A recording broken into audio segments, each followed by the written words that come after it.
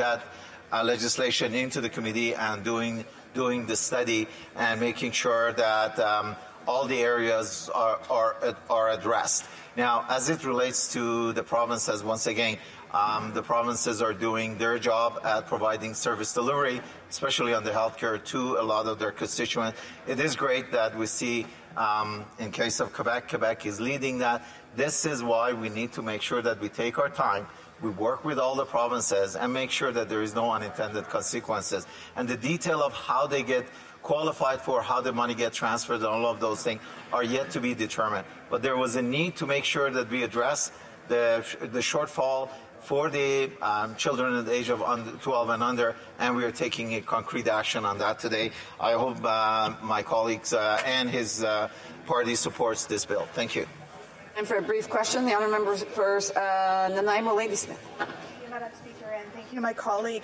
I want to quote B. Brusk, President of the Canadian Labour Congress, who said, moving forward on rental and dental relief is essential and will help ease the affordability crisis being faced by families today. The rising cost of housing and out-of-pocket dental care has put many families underwater. Although the Liberals voted against the NDP's 2021 motion to give Canadians access to dental care, I'm happy the Liberals have finally agreed to follow suit. Does the member agree that this much overdue dental is necessary for all Canadians and would benefit us all? Good question. Brief answer from the member from Richmond Hill. Naturally, we do, Madam Speaker. That's why we have introduced the bill and that we've taken the leadership on making sure that the areas that there exists a gap in our healthcare delivery is addressed. Thank you, Madam Speaker. Resuming debate, reprise de débat, the honourable member Skeena Bulkley Valley. Thank you, Madam Speaker. It's a pleasure to rise today in this House and speak to Bill C-31, a piece of legislation that comes at a very critical time for a lot of Canadians. I know, like my colleagues here in this place, many of us speak with people in our home communities across our ridings about the challenges that they face.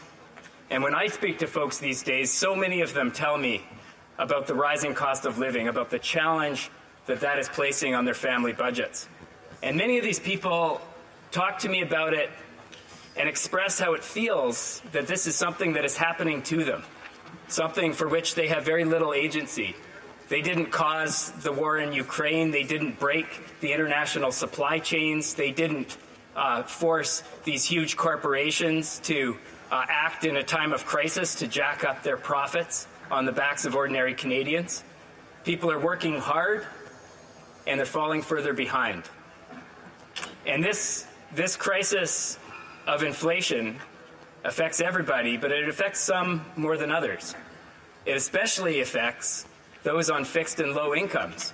Some folks have the ability to shift their spending around, but when you are living on a limited income, when your paycheck is a fixed amount and the cost of everything is going up, you have very few options. And I think everyone in this place would agree that it's there that we should focus our policy attention as legislators. Those are the folks who need help the most right now. So part of this bill is a very simple component, the top-up of the Canada Housing Benefit, which is going to get a one-time $500 payment to Canadians who qualify for that benefit, specifically families who earn a net income of less than $35,000 a year. That's going to help 1.8 million Canadians with the cost of living, and it's going to make a real difference. It's something that this government should have brought in months and months ago. But the time to act is now. We need to ensure that this legislation gets through so that people can benefit from this payment. Now, the second part of this legislation is also related to the cost of living. It's going to help Canadians with their costs, but it's different.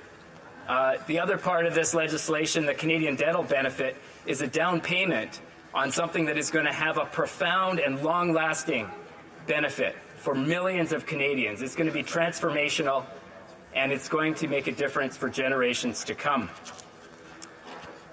You know, Madam Speaker, I think many would agree that universal health care is our country's crowning achievement. This is possibly our greatest policy achievement, something that is based on a simple but profound premise, which is that in a world in which so many of the aspects of quality of life correlate with one's financial status. Health should be different, that everyone, no matter their income, should have access and the dignity of access to basic health care. And yet, ever since the Canada Health Act was first passed into law in the 1960s, it's been a project incomplete. It's been a vision unfulfilled, because we all know that there are aspects of our health that were not included in the legislation that created universal health care. It's something that, as New Democrats, we've always held as part of the vision, right back to the days of Tommy Douglas, that things like our eyes, things like mental health, things like dental care, these are integral to our concept of health, to our health outcomes, and must be included in our vision of universal health care for all. Now, nobody here in this place can argue that dental care isn't a part of health care. We all know people who suffer from extreme health issues as a result of dental pain and dental issues that go untreated. Dental care is expensive. Everyone knows this as well. 35% of Canadians lack proper dental insurance, and that number jumps to 50% when we're talking about low-income Canadians. 7 million Canadians avoid going to the dentist because of the cost. It's shameful. It's something that has to change. And this bill in front of us is the first step in heading down that road. Now, Canada's most vulnerable face the highest rates of dental decay and disease and the worst access to dental care. This is something we have to change. We're going to change that, Madam Speaker. This bill is the start. Now, the legislation in front of us begins with the children of low and modest income families.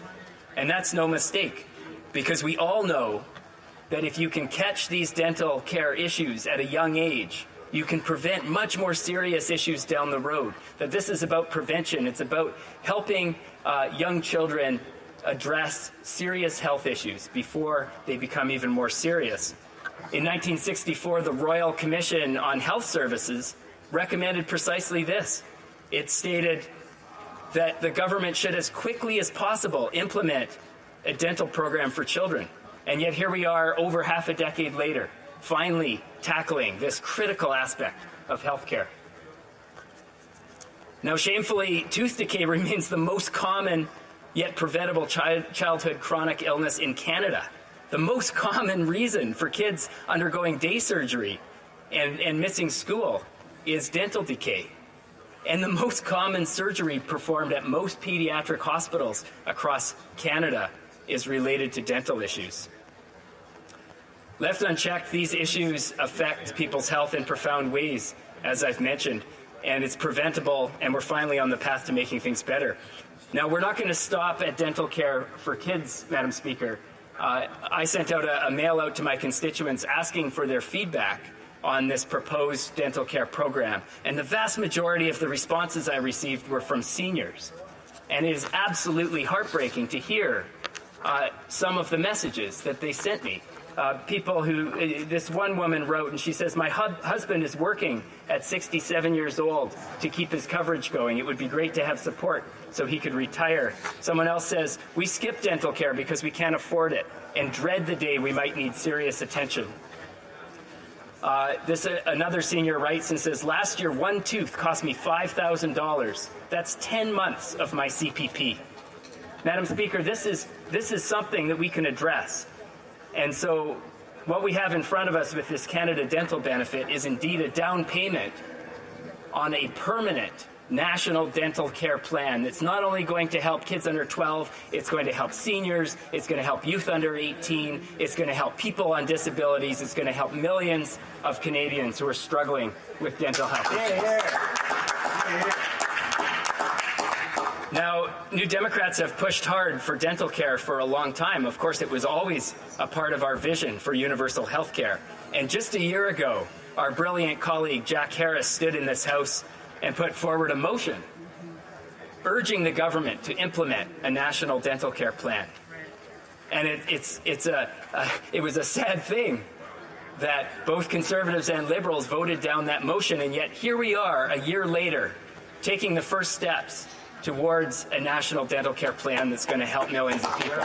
And we got there for one reason, because we didn't give up, because we hold on to that vision of universal health care.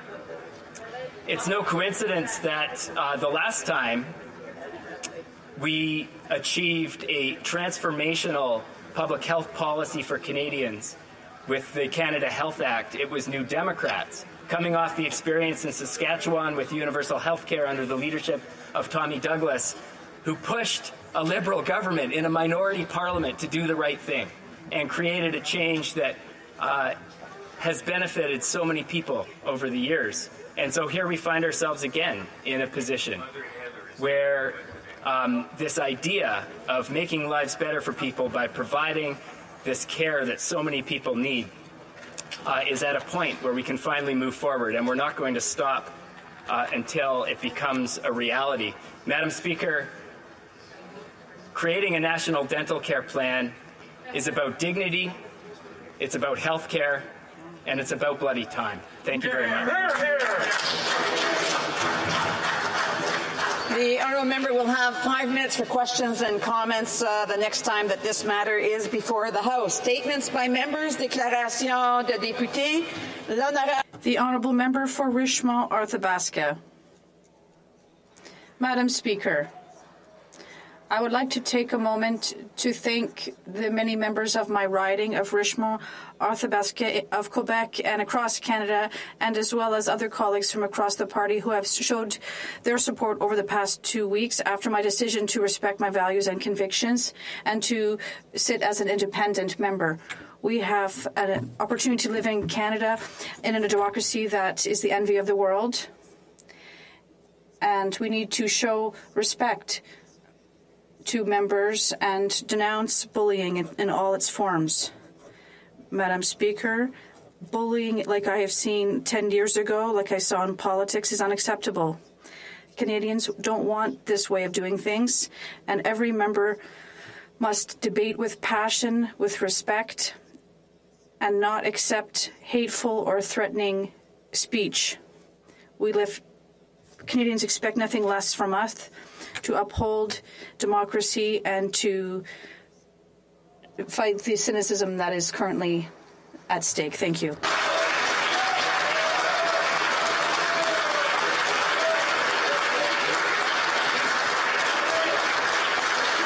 Statements by members. The honourable member for Scarborough Centre.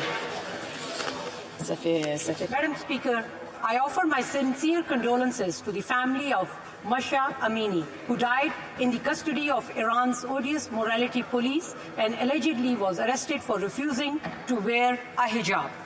No government should have any say in what a woman chooses to wear or chooses not to wear. I strongly condemn the actions of the Iranian regime. Canada must demand justice, and this morality police must be disbanded. As you can see, I wear a hijab. This is my choice and mine alone. I will always stand for choice. No one should pressure a woman, whatever her choice is. Wherever we call home, women are entitled to their autonomy, and governments should stop trying to police what we wear and don't wear. I stand in solidarity with those that protest and fight for these rights in Iran and around the world. Thank you. The honourable member for Saskatoon West.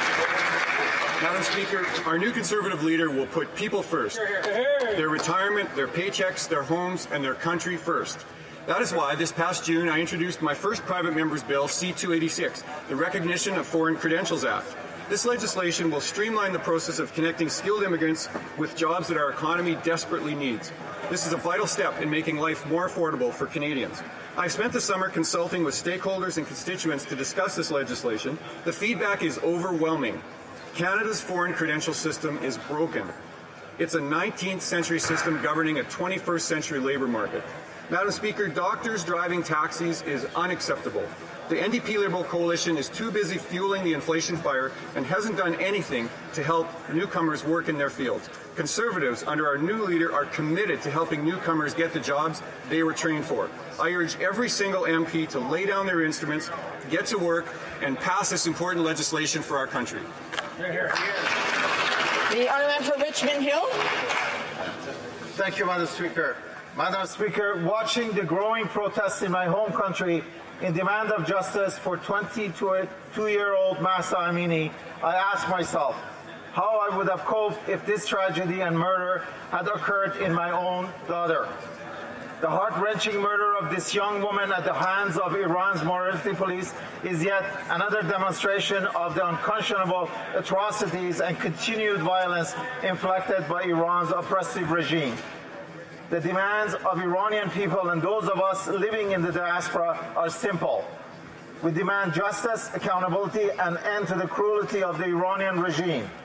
In bold acts of defiance, at the risk of losing their lives, the brave people of Iran, led by women at the forefront, are rushing to the street in protest, but their voices are silenced through internet shutdown and killing of protesters.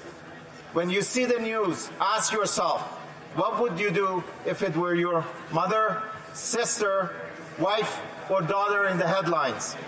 In solidarity with the women and people of Iran, join me in the chant that has swept the nation.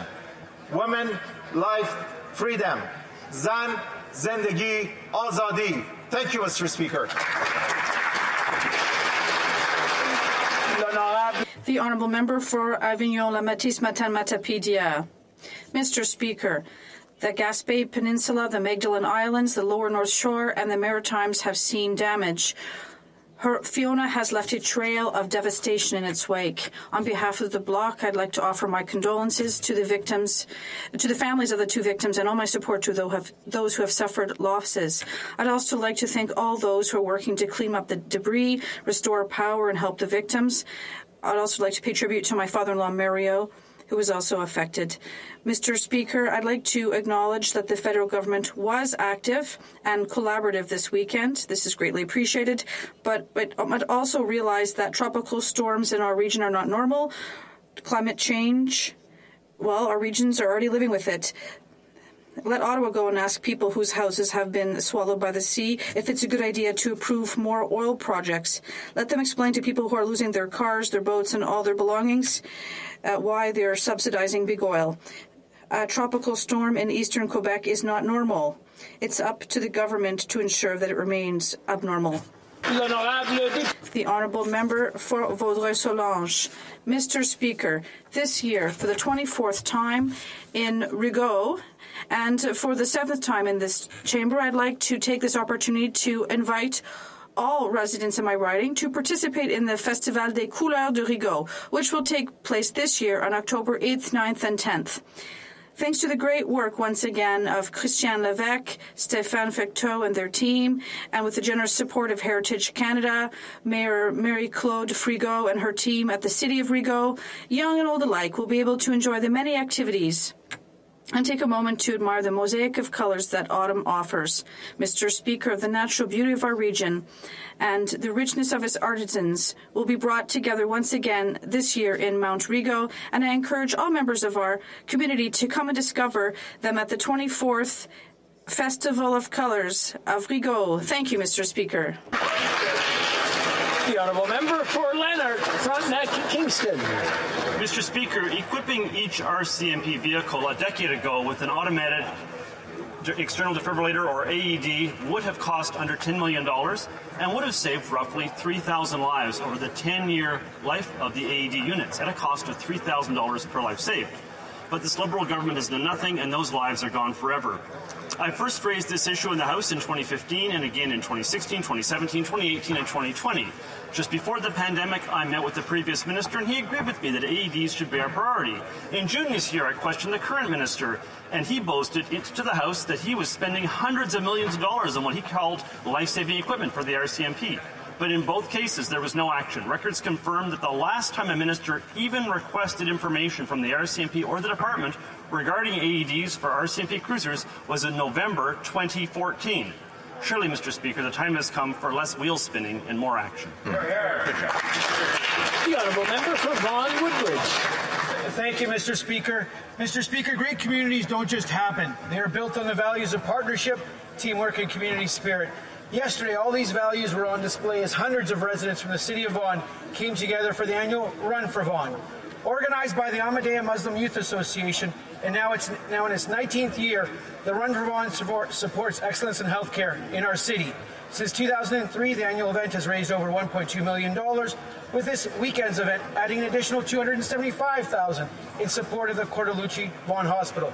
Impressively, Mr. Speaker, this is a youth-led initiative by my dear friend Zuhaib Mali, with the run expanding this year to over 15 cities across Canada.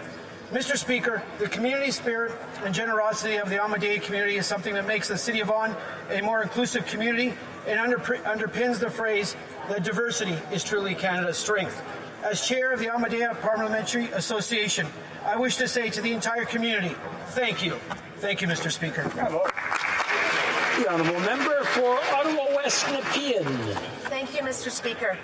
I rise today to honour Savannah Pakia, a young Inuk woman who was murdered just weeks after arriving in Ottawa to study nursing at Algonquin College in my riding. Before coming to Ottawa, Savannah studied pre-health at the Nunavut Arctic College and worked at the health centre in her home community in Nunavut. All she wanted was to help people. But on September 11th, at 22 years old, Savannah was senselessly murdered in the apartment that she was renting. Too often, young Indigenous women come to our city who do not have access to safe housing. Violence against Indigenous women is very real and very devastating. Because there was no safe place for Savannah to live, her family and her community are grieving. I want to express my deepest condolences to Savannah Pakiak's family and community. We will not forget her. Thank you, Mr. Speaker. The honourable member for Charlesbourg au Saint-Charles. Mr. Speaker, the House of Commons has begun a new session of Parliament, and as Conservatives, we are beginning it with a new leader, a leader who in coming months will put people first, their pensions, their paychecks, their homes, and their country first. For this reason, I've been entrusted the position of Lieutenant for Quebec to ensure that our vision for Canada includes the priorities of Quebec society. I accept this role with humility, but also with the certainty that we will rally Conservatives from across Quebec and offer people a new vision of a proactive government and not one that has just governed us so poorly for the past 7 years.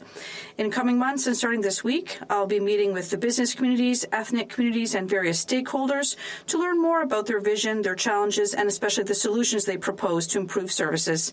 There are many issues that need to be put forward, and I will do this in cooperation with my colleagues.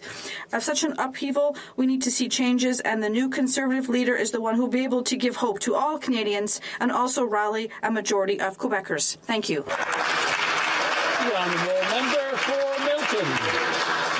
On September 12th, a tragic and terrifying series of gun attacks left our community shocked, scared, and in mourning. A Toronto police officer, Constable Andrew Hong, and Shaquille Ashraf, a small business owner from our community in Milton, as well as his colleague Satwinder Singh, an exchange student, were brutally murdered when a gunman terrorized our communities and the residents of Mississauga and Milton. My sincere condolences go to the families and the loved ones of the deceased. I'd like to extend gratitude to all first responders and the police services of Halton, Hamilton, and Peel, as well as the OPP, who worked together to bring an end to the attacks. Thank you for your brave and dedicated service. Canadians deserve to feel safe in their homes and in their communities, and nobody should live in fear of gun violence. This government has done more than any in a generation to keep Canadians safe from guns and crime, but there is much, much more work to be done. Milton is a strong, compassionate, and resilient community, and we'll continue to support each other as we grieve and work through this tragedy. And we'll remember Andrew, Shaquille, and Satwinder as community leaders, friends, and neighbors. My thoughts remain with their family, their friends, and their colleagues. May they rest in peace. The honourable member for Cumberland, Colchester. Mr. Speaker, Hurricane Fiona has been devastating. First and foremost, I must send condolences on behalf of this House to the family of the 73-year-old lady who died in Port aux Basques. Further, I want to praise the resilience and camaraderie of the residents of Nova Scotia, New Brunswick, PEI, and Newfoundland. To see neighbour helping neighbour without pretense or expectation warms my heart as a Canadian. Mr. Speaker, others have lost their homes and their businesses. Power remains yet to be restored to almost 40% of Nova Scotia Power customers. This morning, I left my family at home without electricity. On a positive note, it's important to remember the Jacob Currys of the world who are fearless, giving of themselves, and a whiz with a chainsaw. How do you get a 60-foot tree off a car without causing further damage? Well, with the 3.5-ton jack, a 6x6, a couple of 2x6s, and great help, of course. We must remember that coming together in times of great need is what helped build this nation. When given a chance and hope, Canadians will rise to a challenge and give their absolute best. Let us continue to keep Atlantic Canada in our thoughts and in our prayers in this most difficult time. Thank you.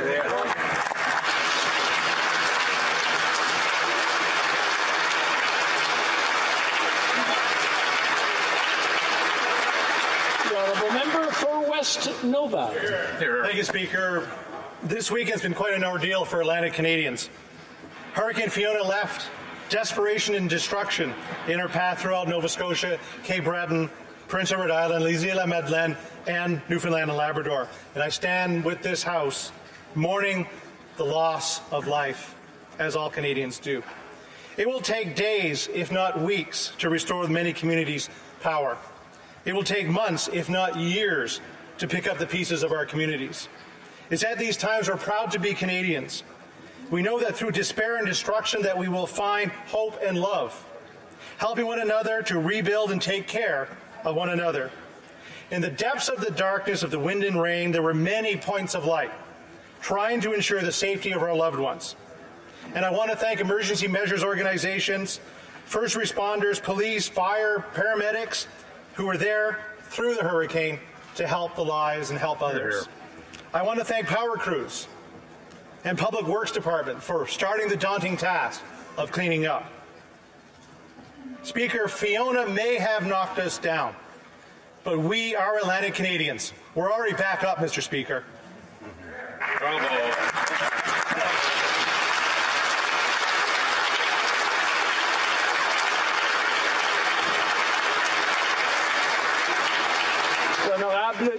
The Honourable Member for Pierre Fond du Lac. Today I rise to underscore the critical situation of Uyghurs and other Turkic peoples in Xinjiang, China. Today, the National Council of Canadian Muslims and the Canadian Uyghur community have organized a Uyghur Advocacy Day on the Hill. In February 2021, this House recognized the Uyghur genocide. Currently, over 1 million are living this nightmare. Recently, in August, the United Nations Human Rights Commissioner, the Human Rights Commissioner for Human Rights, released a groundbreaking report contributing to the mounting evidence of serious and systematic rights abuses against the Uyghur people. The UN Human Rights, the High Commissioner for Human Rights further said that these may rise to crimes against humanity. Following the UN report, our Foreign Affairs Minister said two things. Canada will work with the international community to hold China to account. And two, that forced labor and supply chains will be addressed. Thank you, Mr. Speaker. The Honourable Member for Hamilton Centre. With the economy on the brink of a recession, the Bank of Canada calling for the suppression of workers' wages, we already know who's paying the true costs of inflation. Central bankers and economists have always known that with higher interest rates will directly result in higher unemployment and cause deeper economic suffering and further exploitation of the working class. Just last week, this Liberal government callously allowed for the extended EI supports to expire, further punishing workers by making it harder for them to access the benefits that they paid into. And the leader of the official opposition has shown Canadians his real priorities, attacking the pensions of vulnerable seniors who need it most and calling for a freeze on employment insurance contributions. So in the face of tougher economic times ahead, only New Democrats are fighting for stronger social safety nets and a cooperative economy that places everyday Canadians and non-corporate profit at the heart of economic decision-making. Hear, hear. The Honourable Member for Shefford. The Honourable... Go ahead, sorry. Mr. Speaker, the Trois-Rivières racetrack has been racing since 1830, making it the oldest racetrack in Quebec. bought in 2012 following a bankruptcy, the racetrack set to work to revive horse racing and made it the only active professional racetrack in Quebec. From May to November, once or twice a week, these races are majestically commented in French by Guy Lafontaine and presented via satellite throughout North America. More than 100,000 people come to Trois-Rivières every year to see the races and admire these magnificent animals at work. I hope to have many opportunities to see the unforgettable horses like Poisson d'Avril and Miss Peggy. I congratulate the president of the Quebec Jockey Club, Mr. Claude Levesque, for his excellent work, and I invite everyone to come to Trois-Rivières racetrack. For South Shore St. Margaret's. Hurricane Fiona was not our first hurricane in Atlantic Canada. Since 1951, we have been hit by 37 hurricanes, 79 tropical storms, and 140 extratropical storms. We know how to prepare for these. Fiona was different. It was huge, recording some of the strongest winds ever. Many in Nova Scotia are still without power. Northern Nova Scotia and Cape Breton were hit hard, so too PEI and Newfoundland. Homes and businesses have been lost, critical coastal infrastructure destroyed, farms devastated. Fishing communities have lost their boats, gear, and wharfs. Nova Scotians are tough, and we will come together to support each other. I would like to thank the power workers putting in long days to restore power, and those who are supporting their fellow community members at emergency shelters and warming centers. The character of our communities is most present at times of tragedy. As we start to rebuild, Atlantic Canadians know that the strongest storms bring out the best of us. The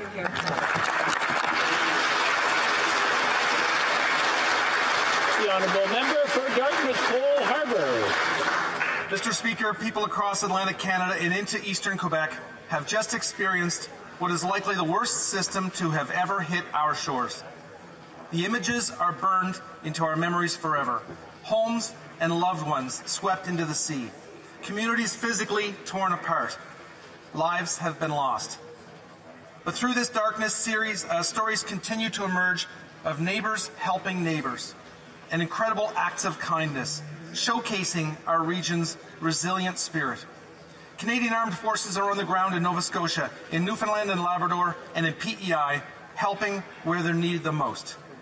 And our government remains in constant communication with all affected provinces so we can provide support as needed.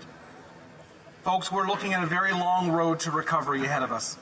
My message to everyone affected by this is that you are not alone. Our government will be there as a strong federal partner every step of the way. Thank you, Mr. Speaker.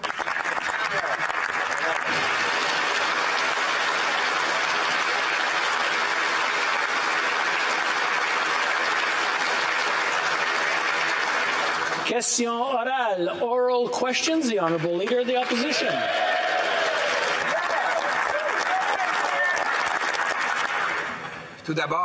First of all, I'd like to express our full solidarity on behalf of the official opposition toward all the families in the Atlantic and Eastern Quebec whose lives have been upset by Fiona. To anyone who has lost a loved one, and our support to anyone who's lost a home or a business.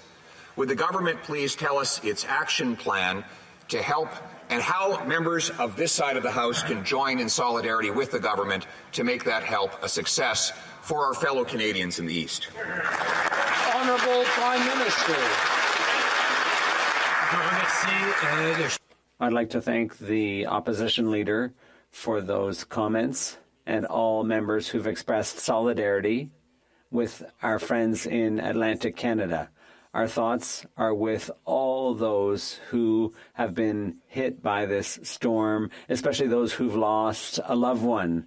The Canadian Armed Forces have been deployed in Nova Scotia, PEI, Newfoundland and Labrador. We've also set up a matching fund to double donations to the Red Cross for the next 30 days. So I would encourage all Canadians to dig deep. We have always been there, and we will continue to be there for our fellow Canadians. The Honourable Leader of the Opposition. Potato farmers were already suffering because of the self-imposed export ban. Now they may have lost another year's crop. Dairy farmers out east are without electricity, meaning they might lose livestock as well.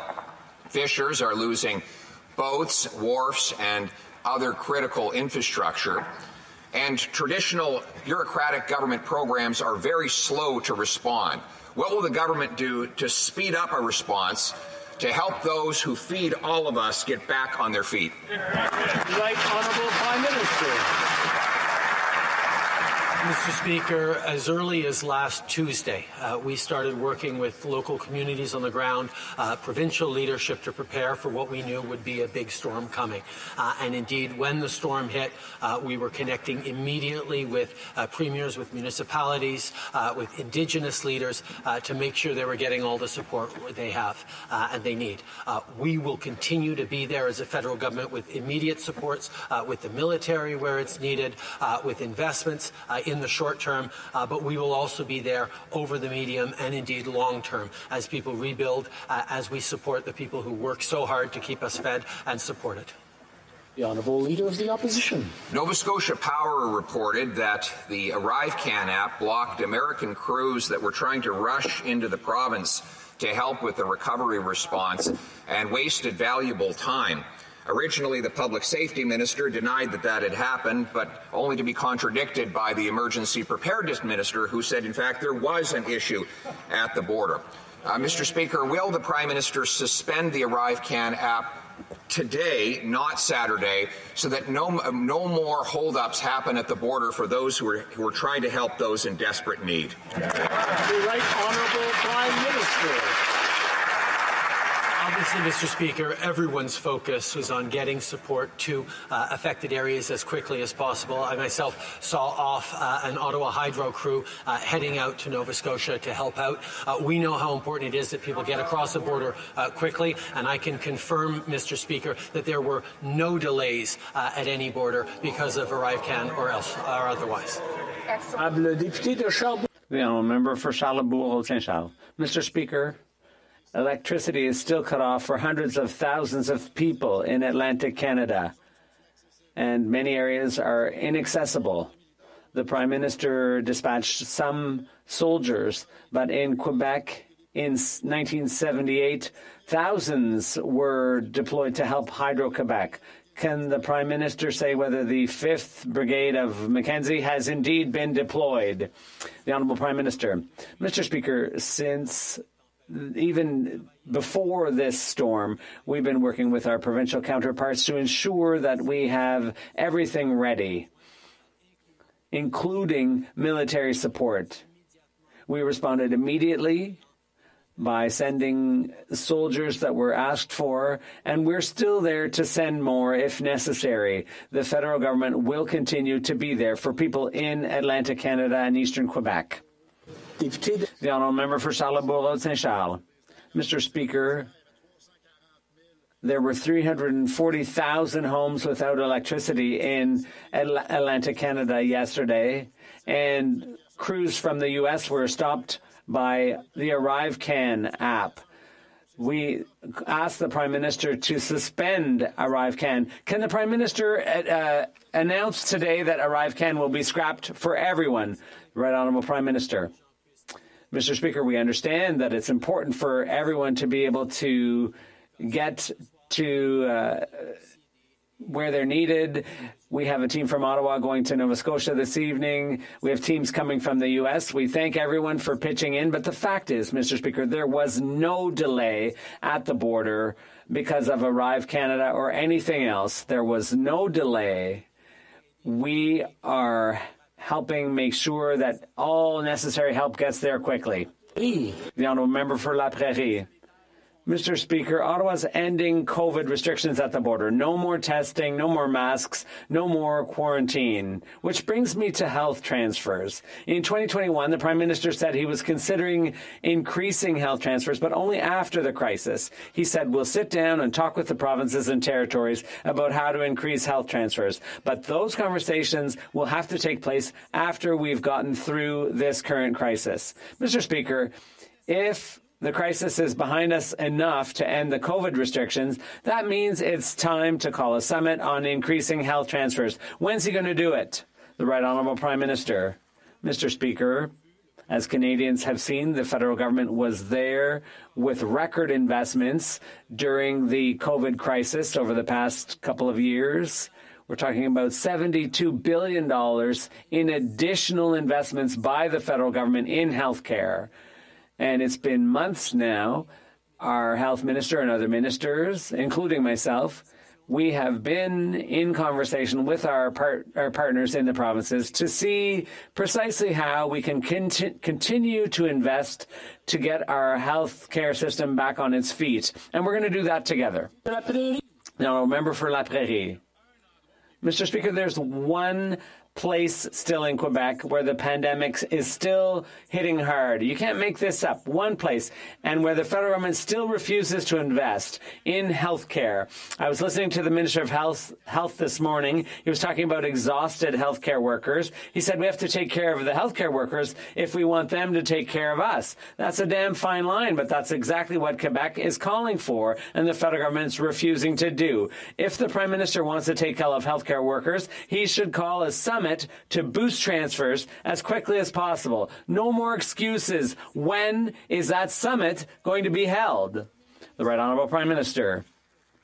Mr. Speaker, what our healthcare workers need and what our seniors need is concrete support that will help them get the services they need. And that's why we're working with our provincial partners, and we have been for quite some time now, because, yes, we committed to invest more in healthcare, but I know that Quebecers and all Canadians expect results, Mr. Speaker. It's not just money. It takes more than that. It takes results, and that's why we're discussing with the provinces to make sure that our new investments will truly help the people. The Honourable Member for Rosemont-la-Petite-Patrie. Mr. Speaker, grocery prices are going through the roof. Bread up 15%, fruit 13%, pasta 32%. Even a bag of apples is up to $8. Families are having to tighten their belts. Meanwhile, the big three grocery chains made $3.5 billion in profits. $3.5 billion. Clearly, the price of groceries is going up because rich CEOs want bigger profits. What's this government doing about it? Nothing. And the Conservatives, they say, let it happen. Instead of protecting the pocketbooks of families, why are the Liberals protecting the profits of rich CEOs? The Right Honourable Prime Minister. Mr. Speaker, first of all, here on this side of the House, we're very concerned about the increased cost of living facing all Canadians. And that's why we came up with a plan to double the GST credit to help families, low-income families, with dental care for their children. And we've invested to help low-income renters get through this crisis. We are there to help. And as we announced during the last election campaign, we're asking big financial companies to contribute more because we need to make sure everyone pays their fair share and that we help those who are in the most need. Programs that the NDP forced the Prime Minister to do. And the reality is there has been no crackdown on profiteering and no attempt to make the ultra-rich pay their fair share. Grocery chain profits hit $3.5 billion, while a quarter of Canadians are going hungry. Corporate greed is making inflation worse, and it's hurting Canadian families. While people struggle to pay for their groceries, the Prime Minister is letting corporate greed go unchecked. So will the Liberals put in place a windfall tax to force wealthy CEOs to pay their fair share now? The Right Honourable Prime Minister. Mr. Speaker, our focus on this side of the House is delivering real solutions for Canadians, which is why we're moving forward with a plan to double the GST tax credit for families that need it, to move forward on dental supports for low-income families who want dental care for their kids, and also move forward with supports for low-income renters as well. These are things that we know will make a real difference in the lives of Canadians who are hurting. But at the same time, Mr. Speaker, Budget 2022 included a temporary Canada Recovery dividend and increased the corporate income tax on large financial institutions permanently. We will continue to stick up for all Canadians. That's right. The Honourable Member for Cumberland Colchester. Well, Mr. Speaker, I'll choose to believe the Premier of Nova Scotia over this Liberal Prime Minister with respect to Iraq. Sadly, there's other things to highlight, Mr. Speaker. Inaction by this Liberal government has left rural and remote Canadians at a serious disadvantage. The last several days while cleaning up has seen Atlantic Canadians with very poor cell phone service. The government promised to improve connectivity for rural and remote Canada has not materialized. For the safety of Canadians, when will this government make connectivity a priority? Honorable secrétaire parlementaire. Merci, Mr. Speaker. Thank you, Mr. Speaker. We know that mobile connectivity is very important to rural safety and security and for all isolated areas. The government sees broadband high-speed access as a priority, and that's why we have a fund for these connections in rural and Indigenous communities. Thank you, Mr. Speaker. For Cumberland, Colchester. Well, Mr. Speaker, it's that kind of priorities that make us really question how soon help will get to Atlantic Canada. And we're still cutting down trees to free trap vehicles and damage buildings. And the people in Cumberland, Colchester sadly come up to me and they're very concerned about the economy and the cost of living. They want this Liberal government to know that times are tough, they're finding it hard to make ends meet, and that Hurricane Fiona has made things even worse. They want to know when this Prime Minister will cancel the planned tax hikes on paychecks, gas, groceries, and home heating. The Honourable Deputy Prime Minister. Mr. Speaker, as it's the first time I rise in the House today, let me start with a message addressed directly to the people of Atlantic Canada and the people of Quebec, who have been so hard hit by Fiona. And speaking as a member of this government, as Finance Minister, as Deputy Prime Minister, I want to assure them that they will have our government's full support. I hope this House's full support in the rebuilding of their homes and their communities. The Honourable Member for Tobic Mactaquac. Mr. Speaker, this past weekend, Atlantic Canadians were hit very hard by Hurricane Fiona. Canadians across the country were shocked and saddened by the images they saw of destruction left behind in its wake. I know that those affected by this tragedy are in the thoughts and prayers of all Canadians. In a crisis, collaboration, coordination, and rapidity of response are critical. Can the Prime Minister tell this House how the government is collaborating with the Atlantic provinces and premiers in their recovery efforts, and why hasn't the government authorized the deployment of more troops for the removal of downed trees in conjunction with the provinces? The Atlantic provinces need help now. The Honourable Minister. Mr. Speaker, we agree with our honourable colleague that the Atlantic provinces and eastern Quebec needs help now, and that's exactly what we're delivering to those communities and people affected. I can tell my honourable friend I've spoken with the 4 Atlantic premiers again this morning. We have an ongoing and active conversation, as do all of my colleagues, and every request that they make of our government will be acted upon quickly. They know that. We acted before the storm hit, so we'd be prepared to respond in exactly the way my honourable friend wanted. The Honourable Member for Fundy Royal. Mr. Speaker, for months, Conservatives have been calling on this government to scrap the failed ArriveCan app. But rather than admit it was the right thing to do, the Prime Minister refused to budge on a border policy that was already plagued with issues. Incredibly, this weekend, that came at the cost of emergency crews from the U.S. being stuck at the border when Atlantic Canadians needed their help. Will this government ensure now that useless red tape is eliminated so that Atlantic Canadians can get the support that they need? The Honourable Minister of Public Safety. Mr. Speaker, I want to begin by attributing myself to the comments previously made by all honourable members, which is that we stand with all impacted Canadians in the wake of Hurricane Fiona. As this House has heard, the government is deploying the Canadian Armed Forces. We are matching contributions to Red Cross, and we are also dispatching federal funds to do whatever we can to support those impacted Canadians. When it comes to ArriveCan, I want to inform my honourable colleague that I reached out to Premier Houston, as did my colleague, the Minister for Intergovernmental Affairs. We assured him and the member of his government that we will do whatever we can to facilitate travel of first responders to help Nova Scotians, and we will do whatever it takes to support Canadians at this time. Thank you. The Honourable Member for Mégantic-l'Érable. Scotia Power, le Premier ministre Houston ont confirmé. Nova Scotia Power and the Premier confirmed that ArriveCan did hold those crews up. People expect the government to be there for them, but unfortunately this government's still dithering when it's time for action. Fisheries and Oceans, Mr. Speaker, if you can imagine, in the middle of the hurricane, asked people not to go onto the beaches to collect lobsters while families were watching their homes swept away. This is unacceptable. Will the Prime Minister get his troops in line and properly respond to the calls from help from the victims of this storm? The Right Honourable Prime Minister. Mr. Speaker, in times of distress or difficulty, it's important to stick to the facts, and that's why I'm pleased to be able to confirm that despite the rumors circulating, there were no delays at the border due to ArriveCan. The Honourable Member for Mégantic-L'Érable. Well, that's what Nova Scotia Power said and Premier Tim Houston said. The Magdalen Islands, Gaspé, and all of Atlantic Canada have been hard hit by Hurricane Fiona. And these were regions that were already struggling with the rising cost of living.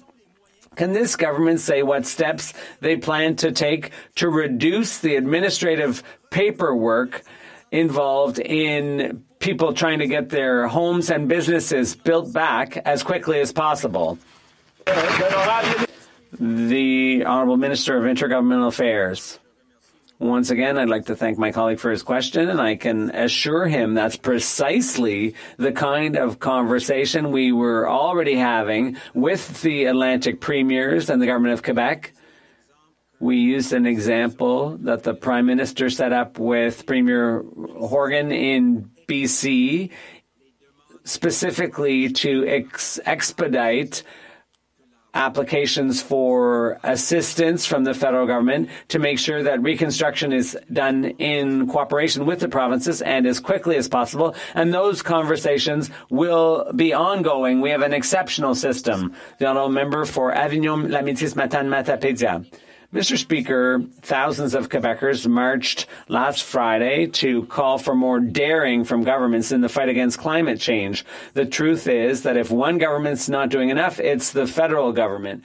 Oil production continues to rise. Subsidies to oil companies continue. Canada is still part of the problem, despite the rhetoric. When will the minister switch to climate emergency mode? When's he going to get a bit more daring and start taking concrete action to fight global warming?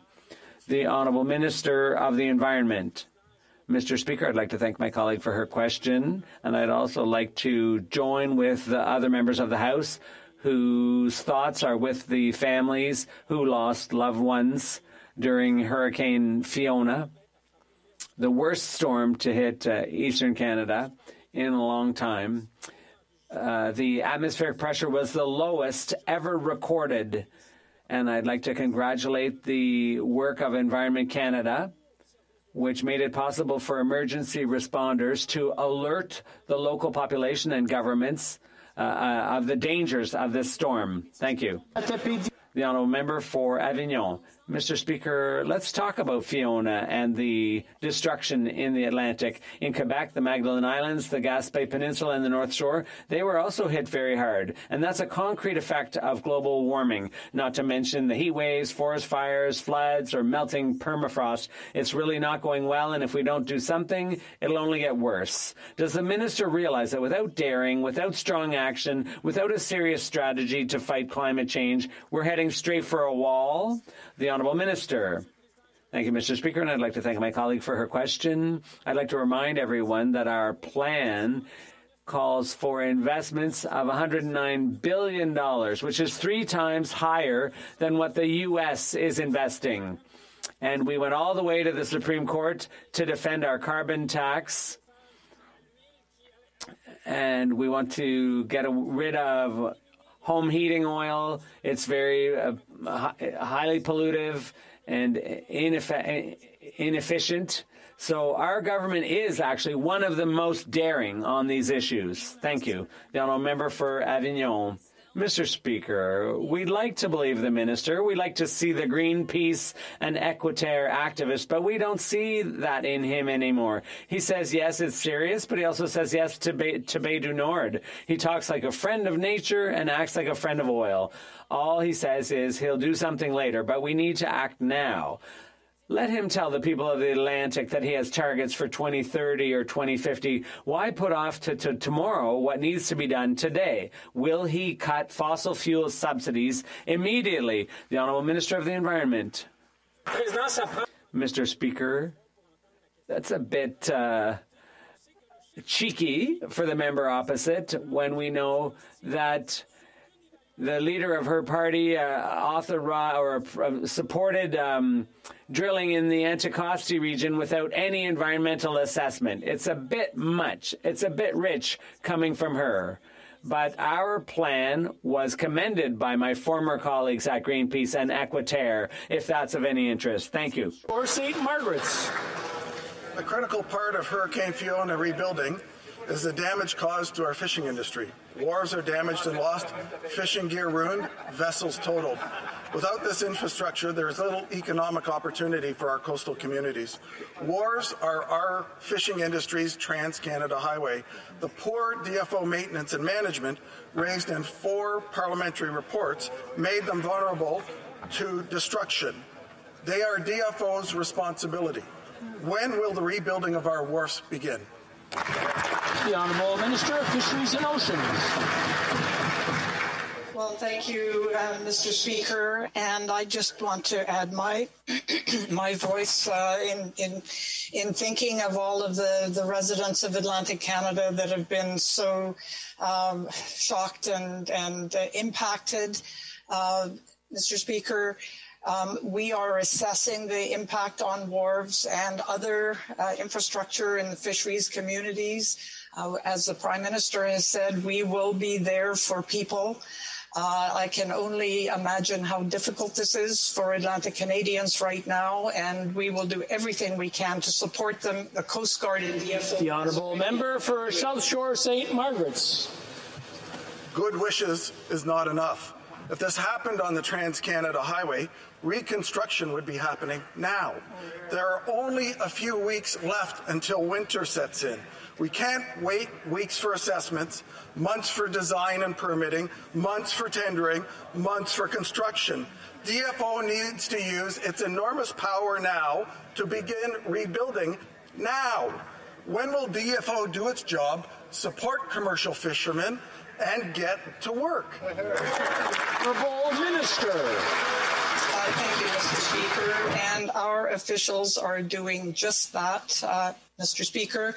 Our Coast Guard officials as well, they are standing ready to help in any way possible. They are helping with cleanup. They are helping with assessing the damage. We will be there for the residents of Atlantic Canada. We will be there for the fish harvesters and the damage to their interests and their equipment. Thank you. The Honourable Member for Miramichi Grand Lake. Mr. Speaker, Hurricane Fiona has caused devastation in communities across Atlantic Canada. This lobster season has already been a tough one, with bait and fuel prices high and the price of lobster low. Fishermen have lost 3 days in this short but critical season. The search for gear and resetting of traps will ruin more than a week. Fishing wharfs have been heavily damaged, including at Scumanak. Will the minister show support for our fishermen and extend the lobster season? The Honourable Minister of Fisheries and Oceans. Well, thank you. And Mr. Speaker, we are very aware of the extensive impacts on residents and fish harvesters in Atlantic Canada. We are certainly considering requests to extend seasons as we do the other immediate work to help individuals and communities with the impacts of this incredible disaster. The Honourable Member for Edmonton Strathcona. 23 million Afghans are dealing with drought, food shortages, and the breakdown of health services. Canadian humanitarian organizations face criminal prosecution if they even try to help because of this government's restrictive interpretation of the criminal code. We have been asking the government to fix this for over a year, and the minister has done nothing. This inaction is shocking. Canadians want to help Afghans in need. Will the government promise to offer a workable solution for Canadian organizations before winter sets in and Afghans begin to starve? The Honourable Minister of International Development. Speaker, Canada remains deeply concerned about the critical worsening humanitarian situation that's unfolding in Afghanistan. And this is why I announced that Canada is providing additional $50 million for a total of $156 million in 2022 to help support the people of Afghanistan, and particularly women and girls. The funding will allow Canada's humanitarian partners to provide life-saving assistance to ensure that humanitarian goods are dispatched and that workers continue to be able to support the Afghan people. Thank you. The Honourable Member for Nanaimo Ladysmith. depend on vital species like wild salmon. The science is clear. Open net salmon farms pollute marine environments. Despite promise... One moment. I'm going to ask the honourable member to start over. There was some technical difficulties, and I couldn't hear it, and I saw a few other people, and so I'll let her start right from the top then, please. Thank you. Thank you, Mr. Speaker. Take two. Coastal communities and marine environments depend on vital species like wild salmon. The science is clear. Open net salmon farms pollute marine ecosystems. Despite promising to transition away, the Liberals just approved 3 fish farm expansions in Clayoquot Sound, BC. So to the Minister, will the government get toxic fish farms out of the water for good while protecting First Nations, workers and communities, or not? The Honourable Minister of Fisheries and Oceans.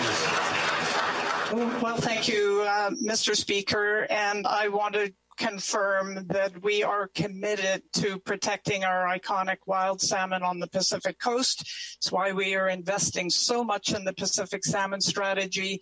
I am also deeply engaged in a transition away from open net pen aquaculture, and I would like to confirm that the member is not correct in saying that there's been an increase in the Clayoquot Sound area. It has been a shifting from one to another area, but not an increase. Thank you.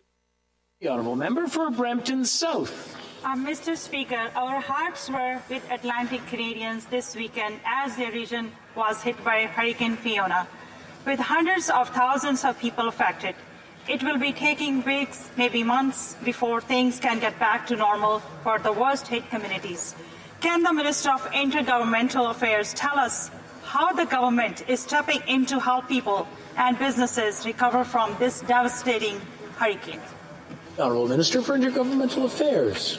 Mr. Speaker, I thank my colleague for the question, and as colleagues know, the scale of the storm witnessed in Atlantic Canada this past weekend was unprecedented. As we have said, Mr. Speaker, our government stands ready to support provinces and all Canadians during this difficult time.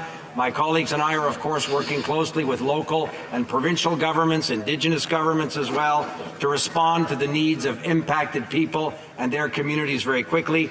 We obviously invite all those affected to continue to follow the advice of local authorities, and our government will continue to update Canadians on our efforts.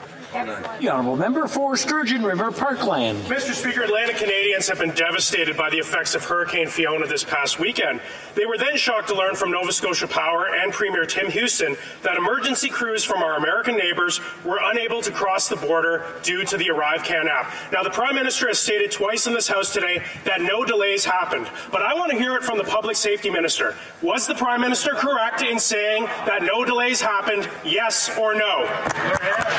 The Honourable Minister of Public Safety. Mr. Speaker, I can assure my colleague that the Prime Minister was absolutely correct when he said that there was no delays caused by ArriveCan. In fact, over the last number of days, we've been reaching out to CBSA and Nova Scotia representatives from the government to ensure that that is indeed the case. Most importantly, this is a time for all members of the House to be united, as the Leader of the Opposition himself said, the Leader of the Conservative Party said, so that we can work together to do what is necessary on the ground to support everybody who has been impacted. Thank you.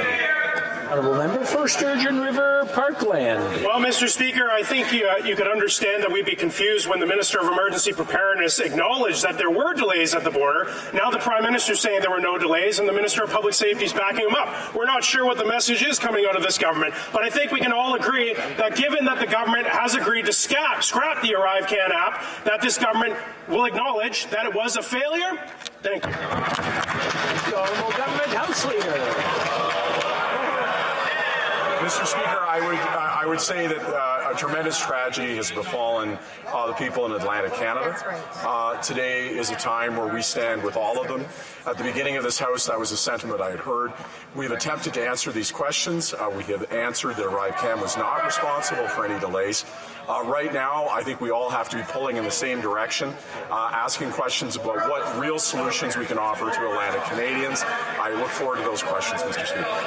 Well, member for Kildonan St. Paul. Mr. Speaker, there's been unprecedented damage, homes destroyed, thousands were without power, and we're now hearing reports about fatalities. We know that Hurricane Fiona was certainly destructive and deadly, but meanwhile the Prime Minister and the Minister of Public Safety are busy denying the Nova Scotia Premier was telling the truth that the ArriveCan app delayed the entry of American powerline crews to get to those in need in Nova Scotia and the Maritimes. Is this the priority of the Liberal government, Mr. Speaker, to deny the claims of Premier Houston and Nova Scotia Power?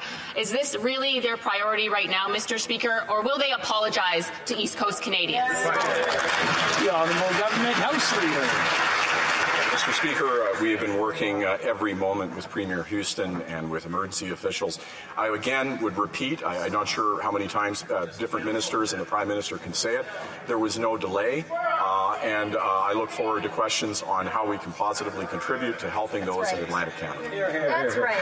Member for Kildonan St. Paul. Mr. Speaker, a way to positively contribute is not to pick a fight with the Premier of Nova Scotia in the middle of a hurricane defending the ArriveCan app. ArriveCan has disrupted travel, damaged tourism, separated families, and caused thousands of Canadians undue hardship for years, but these Liberals refused to act until it was too late. It took the delay of American powerline crews' entry into Canada to get to those in need for Liberals to finally act to end the mandatory use of ArriveCan. It is a national embarrassment, Mr. Speaker. Will they show some humility and apologize?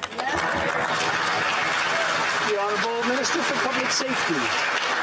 Mr. Speaker, in the spirit of collaboration in this moment of emergency, I want to assure my colleague that I reached out, the Minister of Intergovernmental Affairs reached out to the Premier of Nova Scotia to be sure that he had all of the support that we could provide from the federal government to help Nova Scotians at this difficult time. And that is what we are laser-like focused on, making sure that the Canadian Armed Forces are deployed, that we are matching contributions based on the generosity of Canadians, and doing everything possible to help Nova Scotians and all Canadians so that they can get over this difficult period, and we'll continue to do that. The Honourable Member for Lac Saint-Jean. Mr. Speaker, at Roxham Road, criminal human traffickers are exploiting and robbing extremely vulnerable families. After avoiding the issue for years, the minister finally recognized this situation on Saturday. But when CBC asked what he will do to end this racket, he went back to prevaricating. Mr. Speaker, there is a solution: suspending the Safe Third Country Agreement. The Minister of Public Safety can do this without asking the Americans. He knows this is provided under the agreement. Why is he still refusing to act to end human trafficking at Roxham Road?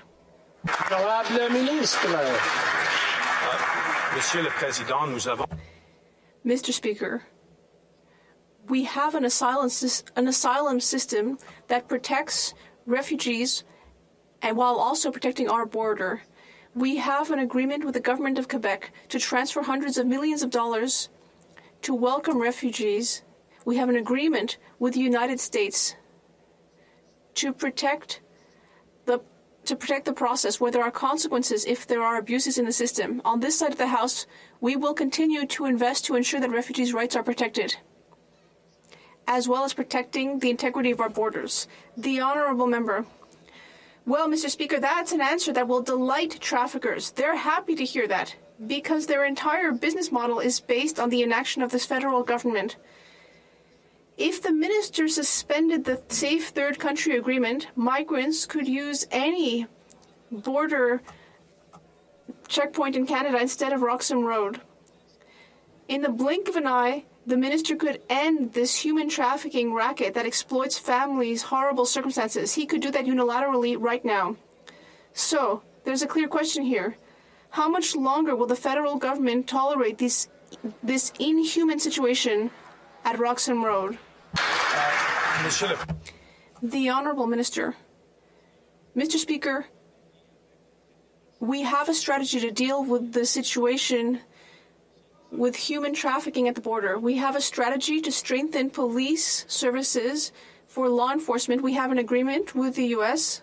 We are modernizing the process to better protect people's rights, and we will continue to work together in close collaboration with the government of Quebec. That is very important. Thank you. For Foothills. Mr. Speaker, farmers in Prince Edward Island will be sending me photos of collapsed buildings, livestock without shelter, and acres of crops underwater. PEI farmers are still reeling from the Liberal self-imposed export ban of potatoes from last year, and now with harvest set to begin this week, another potato crop is in jeopardy. Their financial and mental health is deteriorating, and many of them said if they do not receive support, they are done. What concrete steps is the Agriculture Minister taking to help Atlantic Canadian and Quebec farmers who have been impacted by the hurricane? Parliamentary Secretary to the Minister of Agriculture. Mr. Speaker, I want to thank my honourable colleague for his question, and since it's the first time I'm rising in this House, my heart is with all the families, and especially farming families. I myself have had the opportunity to speak with the chair of the PEI board, Potato, and we know that it's an issue in PEI. We are working with provinces. Officials have been in contact, and I've also been in contact with many boards who are going to be reporting back and assessing damages, and the federal government will always be there, as they've been there for BC farmers, will be there for Atlantic Canadian farmers. Thank you. The honourable member for Foothills. Well, conversations aren't enough. And they can't be the fallback position of agri-stability and advanced payment programs, because they know the impact of this hurricane has been profound. Farmers in Annapolis Valley have significant losses in the apples orchard. They cannot meet the threshold of many of these programs. And even if they did meet the threshold, they do not get payments for months and years down the road. That is much too late. Farmers in Atlantic Canada and Quebec need support now. Again, what concrete and specific steps is the Agriculture Minister taking to ensure that those farm families get their crop off and survive this disaster? Parliamentary Secretary. Mr. Speaker, I want to thank again my honourable colleague for the question. He really well knows that there are business risk management already in place, and if those don't respond to the needs of the farmers, there is an ag recovery that can be triggered, and we're currently having conversations with provincial officials to assess the damage. I myself will be meeting with many stakeholders up in the Atlantic region and receiving phone calls later on this week as they are still receiving the assessment of damages. Thank you. The honourable member for Chatham, Kent Leamington. Thank you, Mr. Speaker. When asked, farmers have stated that their number one worry is not the markets, it's not the weather, it's not international trade, it's the policies of this federal government. The delivery of seeds and plants to the farm incurs the carbon tax. The manufacture and delivery of fertilizer to the farms incurs the carbon tax. The delivery of farm products to market incurs the carbon tax. And this government's plan for the carbon tax? To triple it. So in a time of 10% food inflation, will this government finally give Canadian families a break and cancel this planned tax increase? Yeah. The Honourable Minister of the Environment. Thank you, Mr. Speaker. I find it quite difficult to listen to the member opposite speak about this, as many of his members, including the leader of his party, have just risen to this House to talk about the impacts of Fiona. And we know that it's linked to climate change, and we know we have to do more to fight climate change. And we know because of climate change there are more hurricanes on our east and western coast, and they are more and more severe, Mr. Speaker. So I'm having a really, really hard time to find an answer to this question. Thank you. The Honourable Member for Alfred Pellant. Mr. Speaker, this weekend, Hurricane Fiona violently struck the Atlantic provinces. It also affected the Magdalen Islands and caused considerable damage. I know that the Minister of National Revenue is working very hard to ensure that the inhabitants there receive all necessary assistance. Can the Minister update us on the situation in the Magdalen Islands? The Honourable Minister. Mr. Speaker, I'd like to thank my colleague for Alfred Pellan for the question and for his support. My colleagues and I are working with local and provincial partners to meet the needs of affected individuals and the community. I'm staying in constant touch with Magdalen Islanders, and the cleanup stage is already well underway. I'd like to take a moment to thank volunteers and responders who played a key role, not only on the islands, but throughout Atlantic Canada. Mr. Speaker, thank you. The Honourable Member for Lakeland. Mr. Speaker, no one can afford the Liberals' tax and spend agenda, but their cost of living crisis and tax hikes, it hurts low and fixed-income Canadians the most. Pioneer Lodge and Lloydminster has housed low-income seniors since the 1960s, but last year the Liberal carbon tax added over $26,000 to their expenses. That's going to quadruple under the Liberals' plan. The Lodge is now forced to increase rent on the very people who can least afford it. So, will these NDP Liberals cancel their tax hikes on homes, heating and eating? The Honourable Deputy Prime Minister. Mr. Speaker, the Conservatives continue to flip-flop when it comes to the economy. Exactly 1 week ago, the Conservative House Leader described our inflation relief plan as a little bit like pouring water on a grease fire. It looks like it's going to help, but it just makes the problem even worse.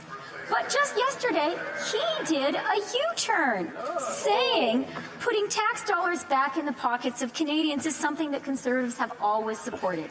I'm glad the Conservatives have seen the light on the GST tax credit. Now it's time to get on board on housing and dental. Honourable Member for Bay of Quinte. Mr. Speaker, Canada is number one. Unfortunately, it is number one in the world for lack of affordable housing, acute care bed shortages, and priciest cell phone bills. And now we're number one in taxes to farmers, planned tax increases to paychecks, and triple increase to the carbon tax, when Canadians pay more for taxes combined than for food, for shelter, and for clothing. Mr. Speaker, when the Prime Minister said that Canada's back, Canada didn't know it meant to the back of the line. Conservatives understand that number one is the front of the line, not the back. Why doesn't this government? Honourable Deputy Prime Minister. Mr. Speaker, if the Conservative House Leader is to be believed, the Conservatives have now seen the light when it comes to supporting Canadians with the GST tax credit. Better late than never. The Conservatives claim to care about housing too. So may I suggest the next Conservative flip-flop? It's time for them to also support our $500 one-time payment to help vulnerable Canadians who are struggling to pay their rent. It's never too late to do the right thing, Mr. Speaker, even for Conservatives. The Honourable Member for Yorkton Melville. With Fiona top of mind, people in my communities and across Canada are crying out for compassion from this Liberal government. Increased payroll taxes are hitting at a time when a lot of our small businesses are struggling to recover and to maintain their employees. Those same workers are struggling to put food on their families' tables, put gas in their family vehicle, and to keep a roof over their families' heads. Will this government restore Canadians' hope? Cancel their planned tax increase on Canadians' paychecks. Honourable Deputy Prime Minister. Mr. Speaker, the EI contribution rate today is $158. Next year, it will go up to $163. Both of those rates are lower than the EI contribution rate was in every single year when Stephen Harper was Prime Minister. Yet the new Conservative leader, who was actually Employment Minister under Prime Minister Harper, now wants to slash our contributions. So who do the Conservatives think is the better economic manager, Prime Minister Harper or the new Conservative leader? The Honourable Member for Guelph. Canada's overdose crisis continues to have a tragic toll on our community in Guelph and in communities across the country. The COVID-19 pandemic has only worsened this crisis due to increased feelings of isolation, stress, anxiety, and the changes in the availability of support services. Recently, the Minister of Mental Health and Addictions visited my riding to announce over $2.9 million in funding for 5 innovative community-led projects across Guelph. Could the Minister please speak to the importance of utilizing local expertise and working across multiple community organizations to help those who use substances to get the support that they need? Honourable Minister. I thank the member for his question and tireless advocacy on this issue. Too many lives have been lost to the toxic drug and overdose crisis. Ensuring local organizations have the necessary resources and capacity to support their communities is essential to ending this tragedy. The 5 innovative community-led projects we announced together will allow for increased safer supply capacity as well as improved outreach for people dealing with problematic substance use. This funding will also help increase access to multiple supports for youth in the Guelph region and support training and certification for the truly effective peer support workers. A member for Churchill, Kiewatnook-Askey. Mr. Speaker, with Orange Shirt Day fast approaching, we're going to see once again a government that talks a good game about respecting the rights of Indigenous peoples but doesn't follow through. Clean drinking water, deadline after deadline missed. Overcrowding and homes in disrepair on First Nations, barely a dent. And for all this government's public commitment that communities must lead their own searches for the unmarked burial sites of their children, communities are saying that this government is dragging its feet instead of supporting them. Can the government explain why, when it comes to really supporting Indigenous communities, their answer is no? The Honourable Minister. Thank you, Mr. Speaker. As an update to this House, I think folks would appreciate to know that there are about 91 communities that have now received funding to do searches on their own time at their own pace. It's something we obviously have to respect as a government. But if the member opposite has a community in mind that needs to be brought to my attention, please do so, and I'll assure that the funding is provided expeditiously. Thank you. The Honourable Member for Richmond North Athabasca. Mr. Speaker, everyone knows about the endless passport delays saga. And unfortunately, we're now seeing the same problem with EI, despite low unemployment levels and fewer applications. Public servants are saying they feel powerless and can't see a light at the end of the tunnel. Meanwhile, Canadians are paying the price for a service that should be theirs by right. Mr. Speaker, can the Minister tell us what concrete measures have been taken to deal with these skyrocketing, unacceptable wait times? The Honourable Minister.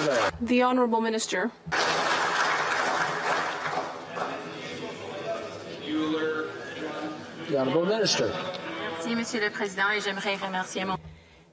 Thank you, Mr. Speaker. I'd like to thank my colleague for that question. I can assure him that Service Canada agents are continuing to help Canadians with EI, with pensions, with passports. We will continue to ensure that Canadians receive these services. With regard to EI services, I can assure my colleague that everyone is aware of these changes and will deliver. That's all the time we have for oral questions. Time we have.